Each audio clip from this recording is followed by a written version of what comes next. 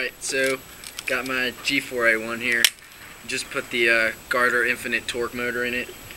And I have to say I am more than impressed.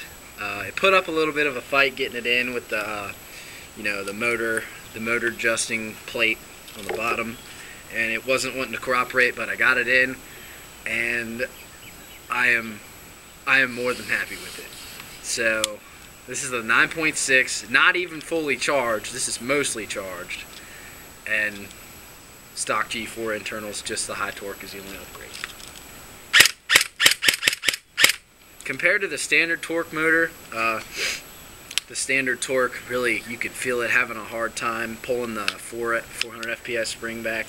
This gun chronoed at 435 from Airsoft GI, so I think it's a little heavier than 400, but still a big spring. This motor has absolutely no trouble doing it. The stock motor was struggling. This motor's just smooth as any. Perfectly smooth, great trigger response. And now, let's do some full auto. Once again, 9.6 Javelin 0.2 gram BBs. Absolutely sick. So happy with it. I'd say if you're gonna start upgrading your gun, that's the upgrade you want to get first, because it is just absolutely awesome. That's a quick rate of fire test of Shiva Bros.